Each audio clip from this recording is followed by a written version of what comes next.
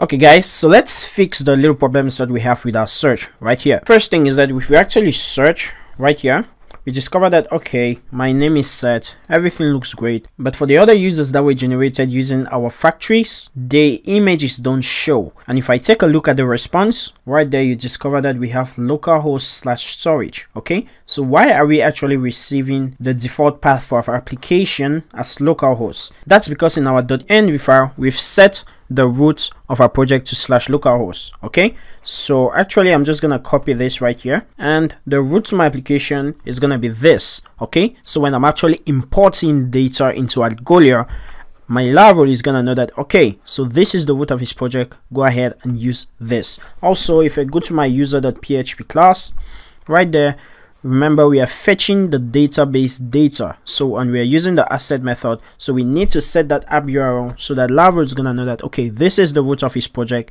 use it like that. To test this out, we're gonna actually generate a new list of users. Okay, so 20 new users. So I'll just go ahead and say php artisan db seed, so it's just gonna create 20 new users into our database. Now that that's done, let me go ahead to Algolia. Right here I'm into my dashboard and I'll check the indices, and right there I have 43 records. Okay, I'm sorry I messed up in my users table seeder. I actually changed this to 1 when I wanted to test out something, so I'll just change that back to 40, and I'll run the seeder again. Okay, so at seeder. I'll go ahead and refresh, and my index should actually demonstrate the number of records. So right there I have 83, so I just seeded 40.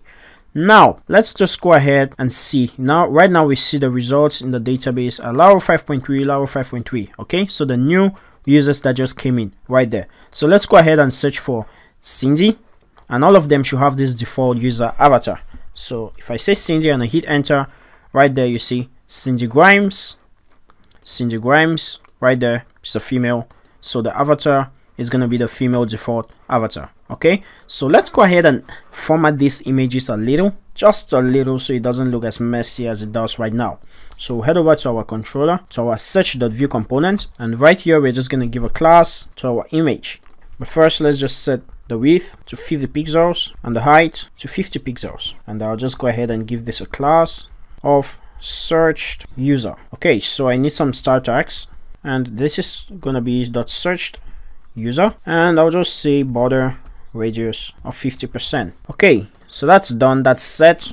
I'll make sure GobWatch is running, and I'll go and check that out in my browser. So I'll just do a quick refresh right there, and let's just go ahead and search for Cindy again. So Cindy, and right there we see it's clearly better formatted. Okay, so another record that we just pushed in, let's just say Diane. We'll search for Dion, and there we have it, Dion Okran. Okay, so let's search for something that's gonna give us more results. What can we do? Let's just go with one letter. Okay, so let's just search a D, and right there we see D, Dion, Diane, and the list of different users. Okay, so some of them obviously are from the first time we ran our migrate without changing our .env file, so that's why some of them don't have avatars. Okay, so you can go ahead and reformat your database so that each of them that is pushed up to Algolia go with your roots directory and not localhost. Okay, so now that that's done, next thing that we gotta take care of is in our app.blade.php. Okay, you discover that actually if we access our login.blade.php page, we can see the search users input, which is weird, right? So right here we're just gonna wrap this in an if statement, and we're gonna say if off check, meaning if the user is actually authenticated, then display that component right there.